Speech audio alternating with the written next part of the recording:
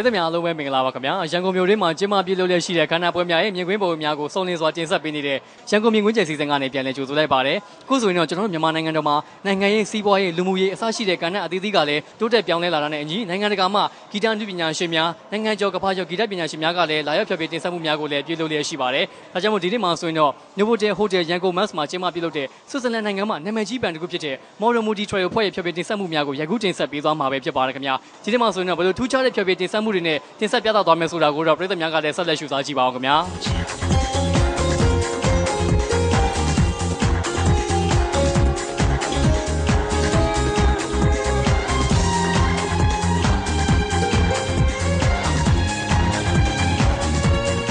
Modern Multi Trio အဖွဲ့ရဲ့ Jazz Guitar ဖျော်ဖြေပွဲကိုတော့ Novotel Hotel ရန်ကုန် Mass မှာရှိတဲ့စတူဒီယိုဘားမှာကျင်းပခဲ့ပါတယ်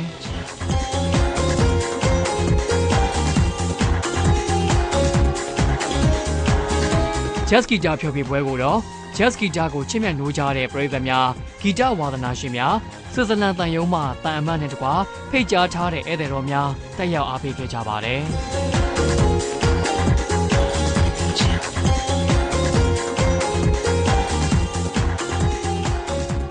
ဟုတ်ကဲ့ပါပထမဆုံးအနေနဲ့အမိုင်းနာမည်နဲ့လည်းမိတ်ဆက်ပေးပါအောင်မဟုတ်ကဲ့အမိုင်းနာမည်ကအမန်ဒါပါအမဒီ Novotel ရန်ကုန် Mass Hotel မှာဆိုလို့ရှိရင်အမ Assistant Public Relation ယာဒူနဲ့တာဝန်ထမ်းဆောင်နေရပါဟုတ်ကဲ့ပါအမတို့အနေနဲ့ဒီနေ့မှာကျင်းပပြုလုပ်တဲ့ပေါ့ဒီ Modern Multi Trio အဖွဲ့ရဲ့ဖျော်ဖြေတင်ဆက်မှုများနဲ့ပတ်သက်ပြီးစီစဉ်ဖြစ်ခဲ့ပုံများကိုလည်းသိပြစေမှာဟုတ်ကဲ့ဥစားလေဒီ Modern Multi ဘန်ကိုဒီနေ့စီစဉ်ပြတာအမတို့ကသူတို့ကအမှန်တကယ်လာတာကတော့ World Music Festival 2015အတွက်ပေါ့နော်အဲ့ဒီအတွက်လာပြီးတော့သူတို့ဘန်ကိုအမတို့က sponsor ပေးထားတာပေါ့နော် sponsor ပေးထားတော့အဲ့ဒီသူတို့World Music Festival မှာအရင်ဆုံးမပြောပြခင်မှာဒီမှာအရင် pre သဘောလေးပေါ့နော် taste သဘောလေးအရင်ဆုံးဒီမှာစီစဉ်ဖြစ်တာပါအဲ့တော့သူတို့ဘန်တစ်ခုတည်းလည်းမဟုတ်ဘူးပေါ့နော်သူတို့ဘန်အပြင်မှာတို့ဒီမြန်မာဘန်တစ်ခုလည်းပါတယ်ပေါ့နော်သူတို့က jazz music ဖြစ်တဲ့အတွက်ကြောင့်မို့မတို့ဒီကမြန်မာနိုင်ငံကနေပြီးတော့88 degree jazz band ကိုလည်းမတို့ဖိတ်ခေါ်ထားပါတယ်ဟုတ်ကဲ့ပါအမတို့အနေနဲ့ပေါ့ဒီနေ့ဖျော်ဖြေပွဲကပို့ပြီးတော့စီကားတိုင်းမြတ်သွားစေဖို့အတွက်အမတို့အနေနဲ့ဘယ်လိုထူးခြားတဲ့စီစဉ်နေနဲ့ကျင်းပသွားမလဲဆိုတာလည်းသိပြစေခင်ဗျာဟုတ်ကဲ့ဒီနေ့ပွဲလေးဆိုလို့ရှိရင်မတို့ကပေါ့နော်အမတို့ musical instrument အနေနဲ့ဆိုလို့ရှိရင်လည်းမတို့ sponsor ပေးတာရှိပါတယ် Firoza musical shop ပေါ့နော်အဲ့ဒီကနေပြီးတော့မတို့ sponsor ပေးတာပေါ့နော် audio ဘိုင်းဆိုလို့ရှိရင်လည်းမတို့ CST distribution อ่ะပေါ့နော် audio system အနေနဲ့လည်းသူတို့က support လုပ်ပေးတာပေါ့နော် sponsor ပေးထားတာပေါ့နော်ပြီးတော့88 degree jazz band ခုနကမှ mention လုပ်သွားတာပေါ့နော်88 degree jazz band ကလည်းသူတို့ကလည်း sponsor အနေနဲ့ပါဝင်ပြီးကူညီပေးတာပေါ့နော်အဲ့လိုမျိုးလုပ်တဲ့အတွက်ကြောင့်မို့ဒီပွဲလေးကတော့စီစီကကလေးဖြစ်သွားတာပေါ့နော်ဟုတ်ကဲ့ရှင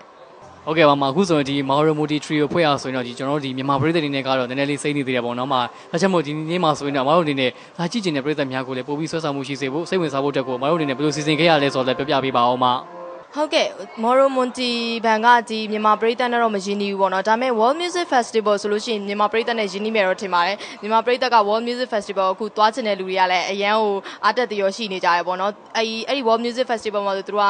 Switzerland နိုင်ငံကောအဲ့လိုမျိုးပေါ့နော် France တို့ Israel တို့အများကြီးပေါ့နော်အဲ့နိုင်ငံပေါင်းစုံကလူတွေကလာဖျော်ဖြေကြမှာပေါ့နော်ဒါပေမဲ့အဲ့ဒီတဲမှာမတို့က Switzerland နိုင်ငံကဒီ Modern Multi ဘန်ကိုမတို့ကဘာကြောင့်ဖိတ်ကလဲဆိုတော့သူတို့မတို့ sponsor ပေးထားတာဆိုတော့လေအဲ့တော့Jazz music ကလည်းမြန်မာပြည်သက်နဲ့စိမ့်နေဆိုပေမဲ့ Jazz music ကလွတ်လပ်တဲ့ music တစ်မျိုးဆိုတော့လေအဲ့တော့မြန်မာပြည်သက်လည်းတဖြည်းဖြည်းနဲ့တော့ရင်းနှီးလာပြီပေါ့နော်အဲ့ဒါကြောင့်မလို့မတို့ကဒီ Jazz music လေးကိုဒီရွေးချယ်ပြတာပေါ့နော်ပြီးတော့မတို့ဒီ studio ဘားမှာကလည်းမတို့က music နဲ့ပတ်သက်တဲ့အရာတွေအကုန်လုံးပေါ့နော်အဲ့တော့ music နဲ့ပတ်သက်တဲ့အရာတွေအတွက်ဒီဘားလေးရဲ့သူ့ရဲ့ themes ကိုက music themes ပေါ့နော်အဲ့ဒါကြောင့်မို့ studio ဘားလို့မတို့နာမည်ပေးခဲ့တာပါအဲ့တော့ပြီးတော့အဲ့ဒါကြောင့်မို့လဲမတို့ဒီ music နဲ့ပတ်သက်တာလေးကိုလုပ်ဖြစ်တာပေါ့နော်ဟုတ်ကဲ့ရှင်ဟုတ်ကဲ့ပါအမအခုလိုမျိုးပြည့်ပြည့်စုံစုံဖြေချပေးရတဲ့အတွက်ကျေးဇူးအများကြီးတင်ပါတယ်မ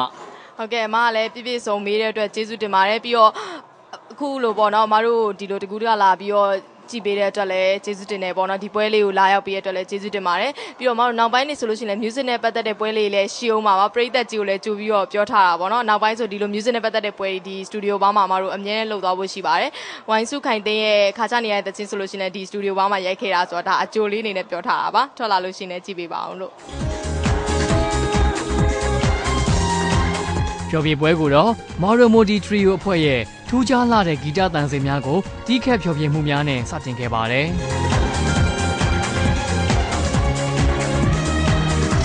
ပြည်သူများခင်ဗျာ Modern Multi Trio အဖွဲ့ကတော့ဆွစ်ဇာလန်နိုင်ငံကဂီတပညာရှင်ဖြစ်တဲ့ Modern Multi ကဥဆောင်ဖွဲ့စည်းထားတာဖြစ်ပြီးစန်တီယာ Bass Guitar, Drum စတဲ့တူရိယာများနဲ့ Jazz Guitar ကိုစီးချက်များစာသားများနဲ့လက်တန်းတီးခတ်မှုများအပါအဝင်အချိုးကျစွာပေါင်းဆက်တည်ဆိုဖျော်ဖြေပေးတဲ့နာမည်ကြီးဘန်တစ်ခုပဲဖြစ်ပါတယ်။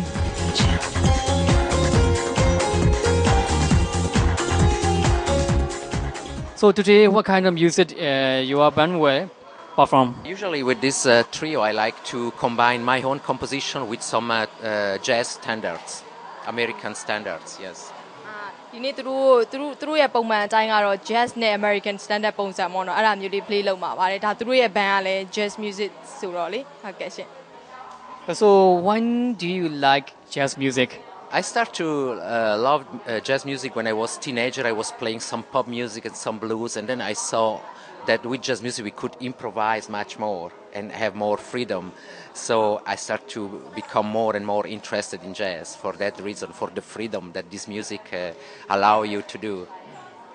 သူ teenage တုန်းကစပြီးတော့ဗောနော်သူ pop တွေပါလေသူနားထောင်နေဗောနော်အဲ့ pop တွေပါလေနားထောင်နေပြီးအဲ့ jazz ကိုစပြီးတော့နားထောင်တဲ့အချိန်မှာသူစပြီး play လုပ်တဲ့အချိန်မှာဗောနော် jazz music ကပို့ပြီးတော့အရင်လည်းလွတ်လပ်တဲ့ music ဖြစ်တဲ့အတွက်ကြောင့်မို့သူအဲ့ဒီအချိန်မှာ jazz ကိုတင်းတင်းနဲ့ပို့ပြီးတော့သဘောကျလာဗောနော်အဲ့နဲ့ jazz line ကိုပို့ပြီးတော့ရွေးချယ်ဖြစ်တာပါတဲ့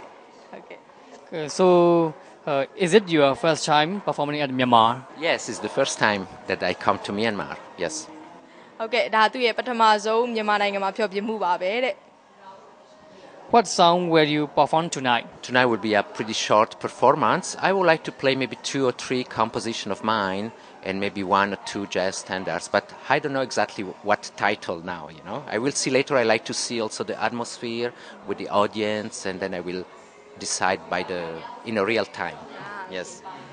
အဲ့တော့ तू အခုချိန်မှာတော့ तू ကတချင်းကိုမရွေးထားဘူးပေါ့နော်အဲ့တော့ဥစားပေါ့နော်အခုလာတဲ့ပရိသတ်ပေါ်မူတည်ပြီးတော့ तू ကတချင်းတွေလည်းပြောင်းလဲပြီးတော့ပေါ့နော်ရွေးသွားမယ်အခု तू ရွေးထားတဲ့တချင်းတော့မရှိသေးဘူးပေါ့နော်ဒါပေမဲ့အဲ့ဒီလာတဲ့ audience ပေါ်မှာမူတည်ပြီးတော့ तू play လုပ်သွားမှာပါတဲ့အကောင်းဆုံး तू play လုပ်သွားမှာပါတဲ့ဟုတ်ကဲ့ပါအခုလိုဖြေချပေးရတဲ့အတွက်လည်းကျေးဇူးအများကြီးတင်ပါတယ်ခင်ဗျ Thank you very much for answering all these questions Thank you very much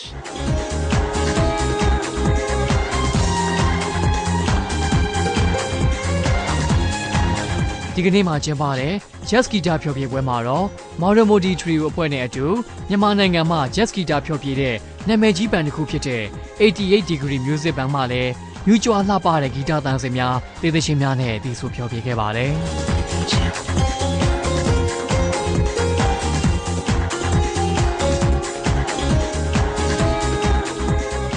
ဟုတ်ကဲ့ပါဆရာမင်္ဂလာပါခင်ဗျာမင်္ဂလာပါဟုတ်ကဲ့ပါပထမဆုံးအနေနဲ့ဆရာရဲ့နာမည်နဲ့လည်းမိတ်ဆက်ပေးပါအောင်ခင်ဗျာ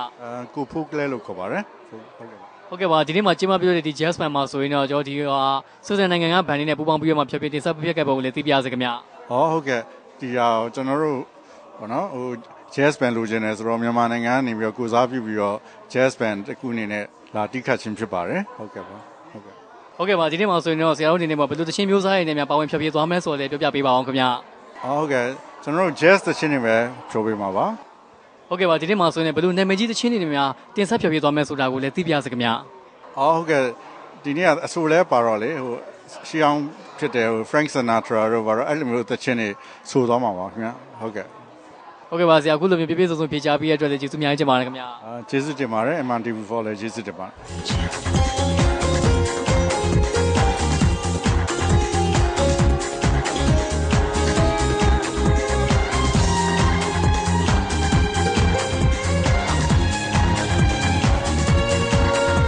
ပြည်သူများခင်ဗျာဒီကနေ့မှကျင်းပခဲ့တဲ့ Jazz Guitar ဖျော်ဖြေပွဲမှာတော့ Marimodi Trio အဖွဲ့ရဲ့ထူးခြားလှပတဲ့ဂီတသံစင်များ88 Degree Music Band ရဲ့မြူးကြွားလှပတဲ့ဂီတသံစင်များတေးသချင်းများဖြင့်တီးဆိုဖျော်ဖြေမှုများကိုလည်းပြည်သူများကပြည့်ပြည့်စုံစုံမြင်တွေ့လိုက်ရလို့ကျေနပ်လိမ့်မယ်လို့မျှော်လင့်ပါတယ်ခင်ဗျာ